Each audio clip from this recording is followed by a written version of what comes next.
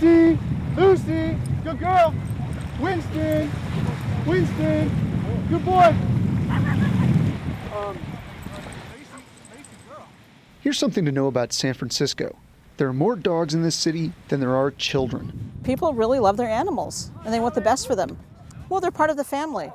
You know, I mean, they're the part of everyday fabric of everyday life.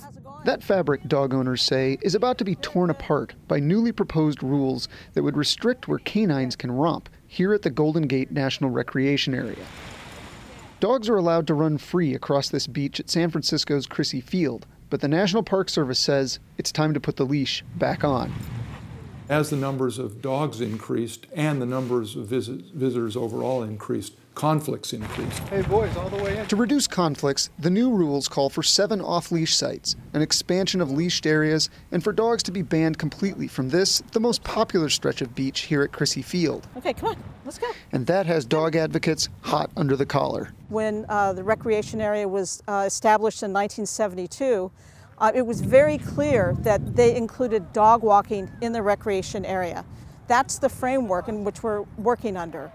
And it's something that the Park Service culturally has been against for a long, long time. The Park Service says it isn't so.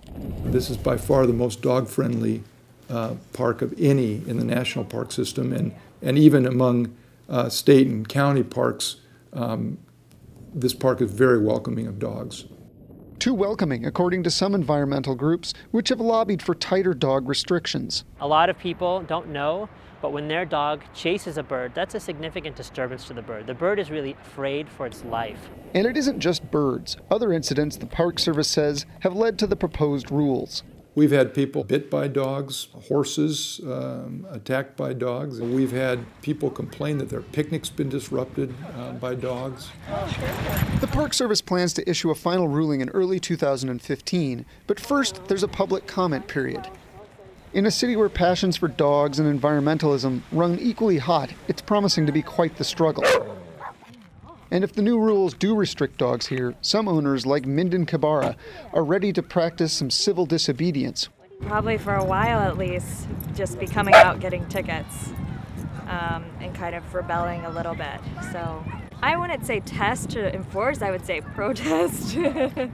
Dog conflicts are among the toughest to deal with, probably because of the passion of the constituency. Winston, Lucy, Eli, Eli, Eli.